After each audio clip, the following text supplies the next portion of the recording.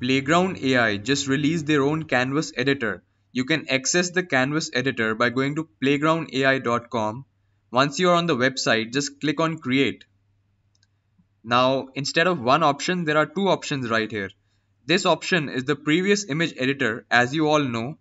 For those of you who don't know, just click the link in the description to watch a tutorial on this editor. Now let's explore the Canvas editor. It looks just like Leonardo AI's AI Canvas.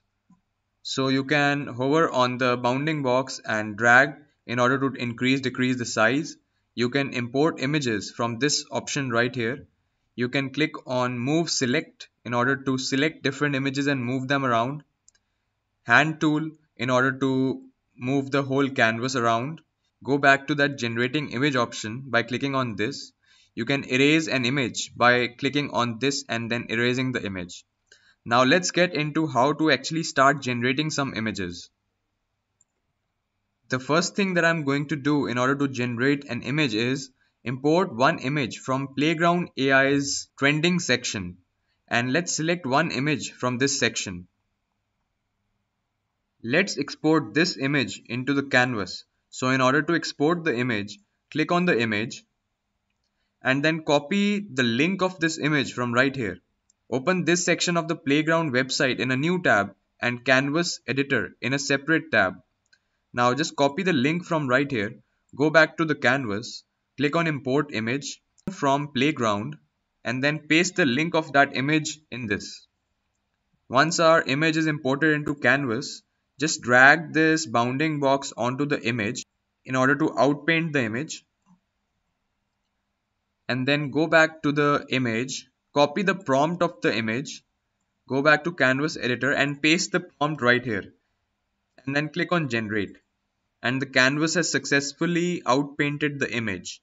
We can do the same thing on the other side. As you can see, it is exactly similar to Leonardo.ai's canvas editor, but it is in its beta version, means there are not many features yet added in it. It has a lot of work still, and this is how our image was generated.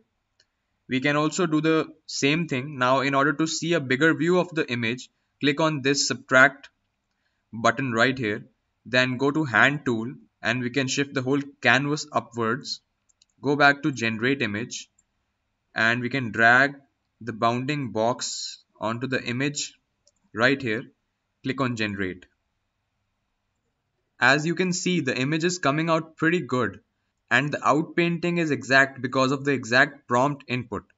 So just do the exact same thing right here and click on generate.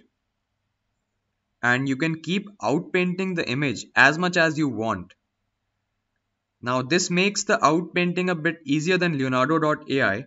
The only thing that is lacking is the image quality of Playground.ai. For that you can also import your own images and then try to generate something completely new in this canvas editor as well.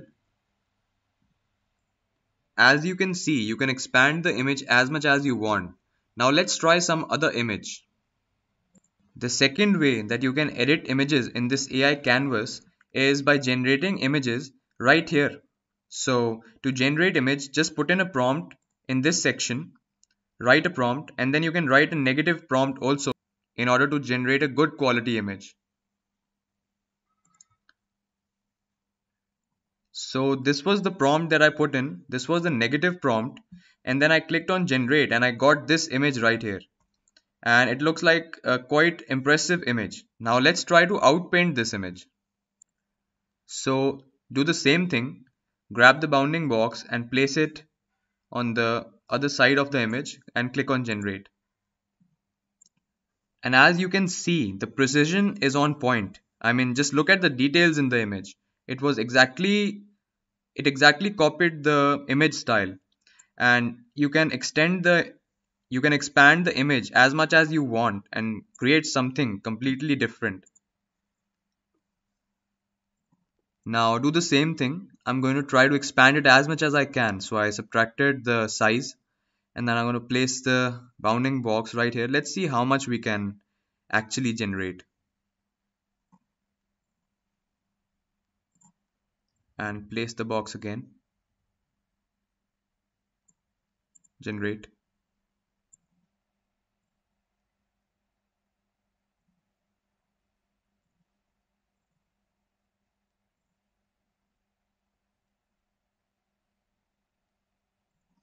And as you can see, the details in the image remain same as of the previous original image. One thing in this AI canvas that is different from the Leonardo AI canvas is that it has a lot of detail. But one reason for the detail also can be because we pasted the exact same prompt. Now, one thing that we are going to try is adding some river or a castle in the middle of the town. So, in order to do that, just click on this erase section. Just click on this erase option and then erase a part of the image that you want to change. So I've erased this part and then go back to the generate image option, place the bounding box on top of this erased part and change your prompt a bit. So I'm going to add a massive castle in a western town, and let's see what it generates. I hope it generates what I'm thinking of. Now, it is not completely visible, but if you carefully look at the image, it has added something. It has not exactly added a castle, but it has added a big structure, a structure that is bigger than the other ones. So, in order to get something that is closer to what you want, you need to change the prompt a bit more. I've changed the prompt a bit, and let's see what it generates now. So, as you can see in the image, it added a massive castle in the middle of the town, and this is the way you can edit images in this canvas. Your image quality and your image output depends upon the prompt that you put in.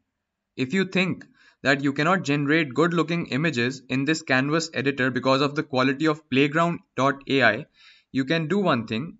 You can go to leonardo.ai and you can copy some prompts from there. You can copy the original prompt and also the negative prompt and generate some images. You'll be surprised by the quality of images that you get. One expected thing you can do in this canvas is that you can save the project file in your computer and then reopen the project file in the same place. You can go right here and click on file and click on import project file, and you can save the project file. And then once you've saved the file, you can also reopen the file and you will get to the same place where you left the project. The last way that you can import images into this canvas is by clicking on import image, and then you can import images from computer. But this has some missing elements to it. For example, I am importing this image into this canvas.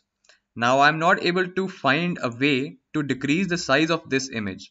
So if I go and try to expand the image, there is no way I can expand the image one by one, piece by piece, because it's not efficient. It's wasting a lot of time. So these are the small things that are missing in this canvas. All we can do is wait for new features, and I'm sure within a month or two or maybe weeks they are going to come up with some more features in order to keep up with Leonardo.ai. As you all know, Leonardo.ai has just come up with a paid version of their software, and they have decreased the token limit from 250 to 150. So this is a competitor that more and more people are going to use now. Now let's try editing this image. So the first thing I'm going to do is outpaint this image. So to outpaint it, you already know what to do. Just place the bounding box, go back to where you picked the image from, and then copy the whole prompt, paste the prompt right here, copy the negative prompt as well, and then let's click on generate.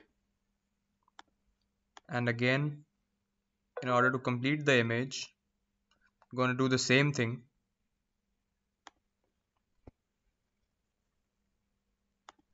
Let's try something a bit more challenging. So I'm going to import the same image twice, place it right here, and then I'm going to outpaint the area which is in between these two images. And let's see what kind of an output does it come up with.